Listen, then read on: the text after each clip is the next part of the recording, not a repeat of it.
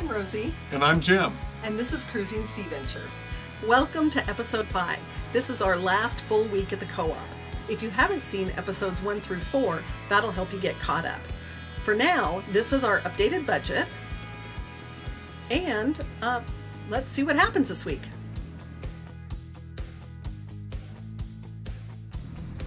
Okay, Rosie's getting one of the first of the final 2 coats on the ceiling panels. And I know we've gone over it a couple times. We're going to do it one last time, and sorry if it's like too much detail. Just let us know if it is, but we've learned so much. So we did a coat on the back, a aluminum oxide coat on the edge, and then we did 2 coats on the front. And then I knew we needed to sand it after that, and we both thought that would be like a light sand 220 before you do top coats, but we were quickly corrected by the painters here, the experts, who said, no, this sand is with a 120 grit and you're almost going to sand your paint away. And it works more like those first 2 coats like a sealer. And I know you can't feel it on the video, but if you did, it would, it feels like glass actually. So now Rosie's doing the top coat. The never-ending ceiling panel paint project continues. Never ending. But now we're getting very close. It's getting a final 320 hand sand with the grain, and then it's going to get a final coat of paint, and this project will be done. So hopefully these will all get painted today and ready to install in the next day or 2. We're working on the ceiling here, putting the insulated foam panels back up. We're reusing as many of them as we can that were here before. They were just glued up, sort of, and they just kind of fell apart and fell down as we took the ceiling down before. So, and everyone here said they have polystyrene to glue it is kind of difficult. So what we've done is we've epoxied these little tabs up to the ceiling so we can put these ceiling panels back up where they go. This one goes, it goes here. Yes. You can put these little ceiling panels where they go. They just push up through those little needles. Then these guys push on and they're locked in place. And we're not relying on some glue. Meanwhile, the ceiling panels go up. Yay! Yeah, finally, with the holes cut out for the lights, so soon we'll see those as well.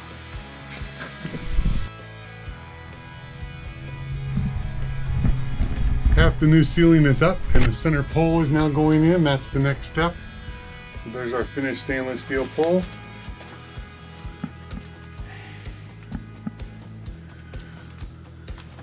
And then once it's installed with the new lights, we'll work on finishing installation of the rest of the new ceiling. Part of the salon ceiling project is to sand and re-varnish all the trim wood that goes across the middle on the ceiling. So Rosie's doing that.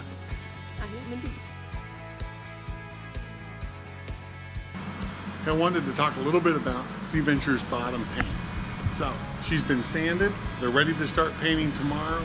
She's going to get 2 coats of Trinidad Pro black bottom paint. We're going to change the color to black. So looking at her, she has not been bottom painted in 7 years. And her bottom was in pretty good shape. It saved us a bunch of money as a result. They only had to do really a light sanding to have her ready to go. And I wanted to just talk about that briefly. The bottom paint we're using, the Trinidad Pro, is not the least expensive. It's about $240 per gallon. Takes 4 gallons to do 2 coats. But I think it's worth it. It can last a long time. And again, we've had Chris Parrish, our phenomenal diver, clean the bottom of the boat every 3 months with it in the water. And that's proven to be very effective. And I thought the first coat of new black bottom paint is going on.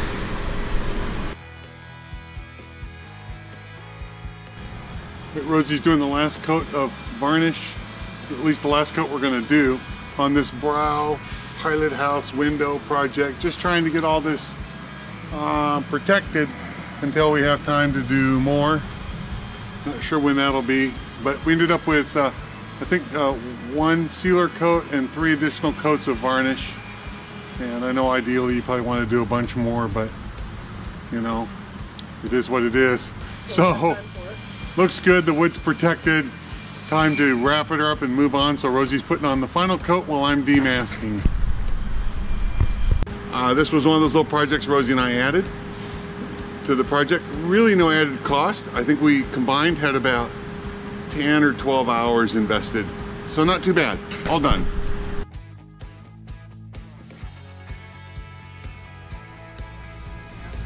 All right, we're getting ready to finish the rub rail project. And if you recall, when we picked up the stainless steel rub rails from Railmakers Northwest, they told us there, don't put them back with 306 stainless steel screws. That leaves little rust streaks. Go back with 316 stainless steel screws. Found out the local hardware store, even the marine supply store, that's 306. It seems to be what all those are. So we went to the Tacoma Screw. It's a local place that is well known in the Northwest for this kind of stuff.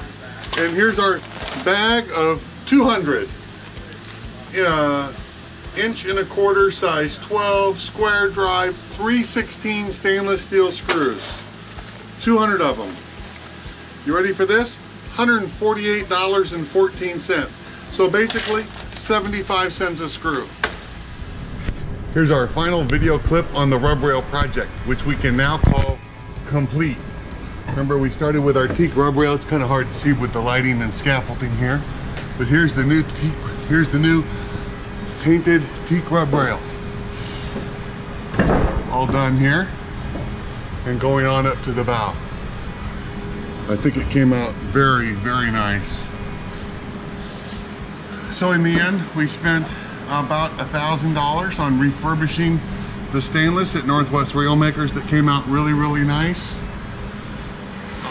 We spent about $300 in paint material. The paint we used on this was about $40 to $50 a quart. So all in, maybe $1,300 to $1,400 out. And Rosie and I would estimate about 60 hours of labor, our labor went into this. So not something we would have hired the yard to do, but it was definitely more labor than we would have thought. But I think the end result was well worth it.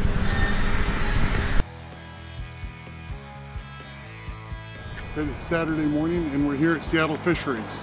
The boat remains in Port Townsend. So where we're working on here at Fisheries, I got a new Festool sander that we'll try out next week. They're awesome, though very expensive, frankly. A bunch of more sanding papers, and then the 6 different items needed to do all grip paint on the upper deck waterways, which we'll start on next week. I'm working on the upper deck, sanding around the edges and a pattern through the middle where we're going to have all grip oyster white paint. The fiberglass guys, Todd left it at 80 grit, then I did 120. Then I did 240, now I'm starting a 340, 320 grit, 340 grit along the outer perimeter. And then I think we'll be ready to clean and start masking. So Jim, what you doing? Painting this 3-part all grit primer. The co-op originally had about $5,500 to do the upper deck or do the painting of a detailed pattern, tape all that off, and then reverse all that taping and paint a non-skid pattern. Yeah, instead, Rosie and I have taken on most of this project ourselves so we can stay on budget and spend our money elsewhere. So it's quite a bit of work, which is why the estimate was what it was. We're using all grip paint. This is the same paint as our house and companionways are already painted with in oyster white, so we wanted to stick with that. Besides, all the painting experts said it was the most difficult, hardest, and expensive to use, and by far in their opinion, gave you the best end result.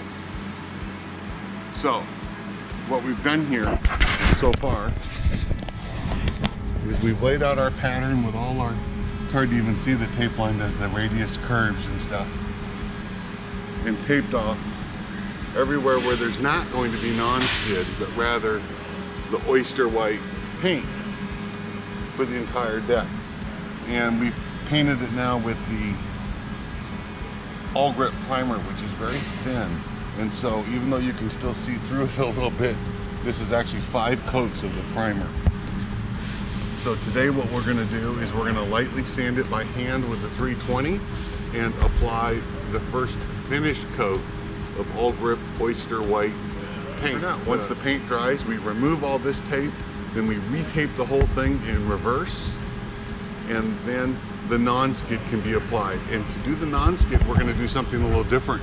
We worked with Todd, the fiberglass guy, who's done a great job up here, and he did us a couple test samples, and he's going to apply another coat of gel coat a little bit thicker than normal that leaves the gel coat kind of a stipply finish. And that is going to be our non-skid versus a painted non-skid. So we'll see how it comes out. First coat of the all grip oyster white is in place. All the areas not getting non-skid have now been painted. That paint has cured. We've removed the tape, and now we're reversing the tape so we can paint the non-skid. All right, the finish coat is going down.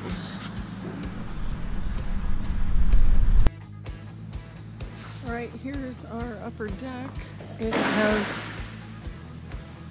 the final coat down. There's a couple of touch-up spots Todd's going to work on, and Jim is masking the edge so that he can caulk the edge, so we have a nice clean finish.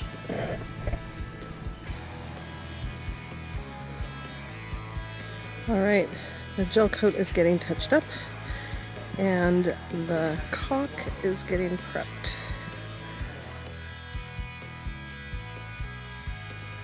And we're in the conference room here at the Port Townsend Shipwrights Co-op, looking at diagrams of the new superstructure. We have plans. And paravane plane. We're already making a few changes to it, but it's the initial rough plans from our naval architect. This is the best view right here. Yep, front on. What it'll look like front on, with pole deployed. And pole not deployed. Yep. Hey, thanks for watching episode 5. I hope you enjoyed it. We're not going to have an updated budget right now, but we're currently at about $40,000 on the rebuilding and strengthening of the upper deck, which is about on budget and on time. The reason we don't have an updated budget is that we made some significant changes to the superstructure. We beefed it up quite a bit. We added a crow's nest up on the top so we could have a bird's eye view and to better navigate coral reefs in the South Pacific. So that's what's coming up in the future. In the next episode, we're going to cover quite a bit. So that episode will be in 2 weeks, and it's going to include a detailed stability analysis by the naval architect with both the Sea Venture as she sits today without the superstructure, with the new superstructure, without 13 tons of fuel and water, and with 13 tons of fuel and water. So we'll get to go over that.